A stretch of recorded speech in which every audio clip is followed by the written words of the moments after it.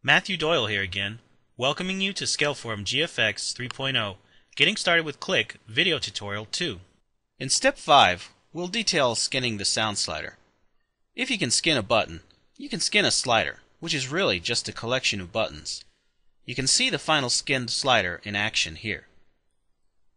Double-click the sound slider graphic to enter its timeline.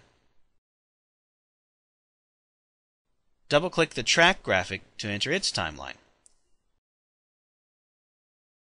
Press Ctrl and plus a few times to zoom in. Double-click the slider track movie clip to enter its timeline. Select File from the top menu and then Import to Stage. Browse to and select the file slidertrack.psd.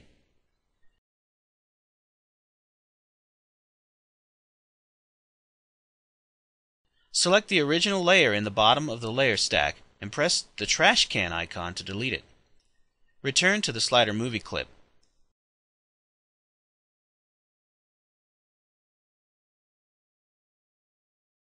Double-click the thumb graphic to enter its timeline. Select frame 1 of the states layer.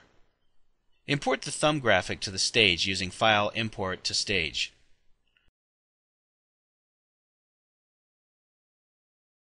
Browse to and select the file slidergrip.psd. Ensure each layer has the Create Empty Movie Clip for this layer checkbox enabled. And ensure the Convert to Layers drop-down is set to keyframes.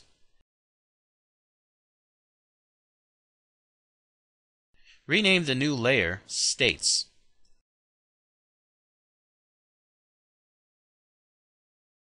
Drag the second keyframe into position above the over state of the labels layer. Drag the third keyframe above the down state. Insert a new keyframe above the disabled state. While still on the disabled keyframe, select the grip graphic. Change the color effect on the Properties panel to alpha and set the alpha to 50%. Now delete the 2 extra frames at the end of the timeline. We need to align the grip to the track. Select all the frames of the grip layer by first selecting keyframe 1, then shift-clicking on the last frame on the timeline. Press the Edit Multiple Frames button.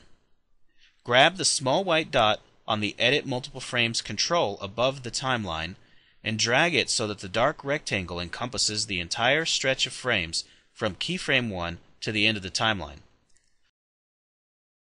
Lock the states layer and draw a selection box around the grip graphic. Now use the arrow keys on your keyboard to nudge the graphic into place. The registration point of the grip, which looks like a small plus sign, should line up horizontally with the registration point of the track on the left, and the grip should sit on top of the track so that it is vertically centered. Turn off Edit Multiple Frames and delete the old states layer at the bottom of the layer stack. Click and drag the new states layer to the bottom. Click Scene 1 to return to the main timeline. Select frame 10 of the scene layer, then select Fit in Window.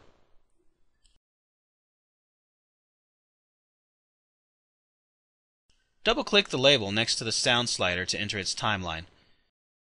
Select the text field on the stage and adjust the text field font type, size, and color in the Properties panel under the character rollout.